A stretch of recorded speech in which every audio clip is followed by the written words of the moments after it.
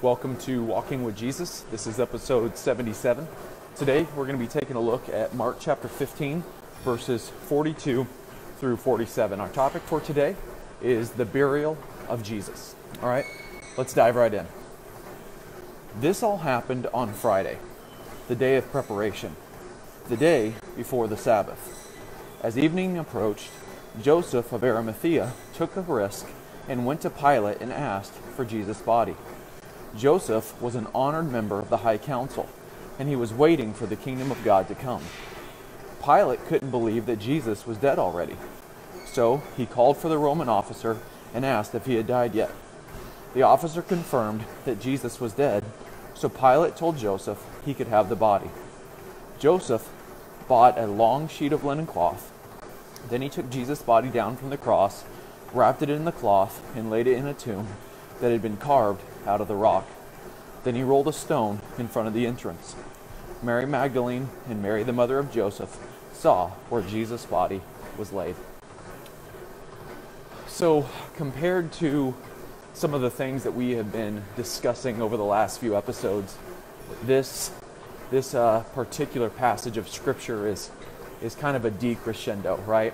Jesus has ultimately given his life upon the cross, being just basically killed by the sins of the world. But now it comes time to bury him.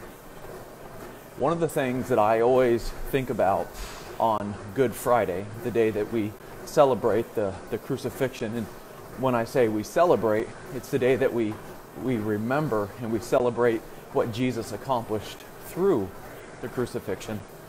One of the things that I always think about on that day is what would have been going on in the minds of the other disciples. What would have been going on in the minds of Jesus' mother and his closest friends and those who had been with him for the last 3.5 years. You know, this is, for them, as far as they know, the end of the road. Now we know, because we have the gift of perspective, because we have the Scripture, we know that this is not the end of the story. But if you're hearing this story for the first time, you get to this place and it's like, oh my goodness. You know, if you're watching a movie today, in today's world, and you're hearing this story of Jesus, you're just waiting. Okay, where's the moment where it's going to turn? Like, we've been in the climax, right? We've been at the culmination of everything that's going to happen. So now, where does the story turn? Where does it get better? How does the happy ending come, right? And you're sitting there as he's dying on the cross, and you're thinking, okay, God's going to show up. Jesus is going to be revived. Like, something miraculous is going to take place. And I'm sure that this is what's been going on in the minds of Jesus' followers. But now, he's dead.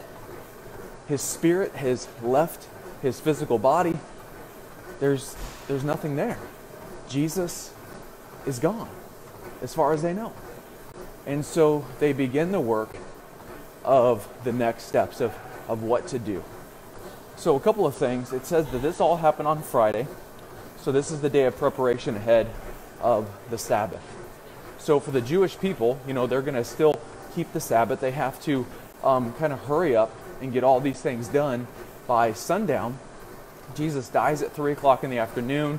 You know, they probably got 2-3 hours of daylight left. So they are in a hurry to get Jesus buried so that they can take care of him. And then they're going to come back after the Sabbath to finish preparing his body for his final burial. It says, as evening approached, this man Joseph of Arimathea. I think it's really interesting that a man of such prestige and power and authority did this on behalf of Christ. But it does let us know that he was a man waiting for the kingdom of God, but he was also a part of the Jewish High Council. How cool is it when God puts people in places and positions of power and authority for his glory? And you know, this can happen, and it should be something that we expect to happen. You know, there's nothing wrong with people running for political office or or seeking to be on places like school boards, or places of leadership within the places that they work, becoming a supervisor or a manager position, or maybe even rising up through the corporate ladder and becoming a VP or maybe even a CEO. Think about the good that can be done in the name of Jesus when those people get into positions of power. So here, this man, Joseph of Arimathea, he asks Pilate for the body of Christ. And it says that he took a risk. And this was a risky move. Because what he was doing was he was saying, I align myself with this teacher, with this Jesus of Nazareth. Are we willing to take risks like this for our faith because of the convictions of what we believe? Are we willing to allow the world around us to know that we hold to the truth of the Scriptures, even though the world is adamantly opposed often and desiring really to put the truth to death? This week in the news, we're hearing a story about how California desires to become a sanctuary state for abortion. Now, this is a state with out of control homelessness, out of control crime wave right now. All of these horrific tragedies occurring in and around this state because of bad policies. They're not spending money to fix issues that are already present. But what they're saying is, if Roe versus Wade gets overturned, which God willing that happens, if Roe versus Wade gets overturned, they're going to spend their state money to fly people into the state, pay for their hotels and their time there, so that they can murder their unborn children. The level of perverseness and brokenness that has to go into that level of thinking is just beyond me. It's contradictory even to reason and to logic. But they are part of a worldly, sinful agenda, and they're so wrapped up in their own wisdom and their own thoughts and ideas that they can't see this. This is why it is important for us to take a risk and to take a stand. It's not always popular. Sometimes there's consequences. Many times persecution comes as a result. But Jesus is calling us to take a risk. Especially, I think, right now in the culture that's going on around us with so many of the things happening today.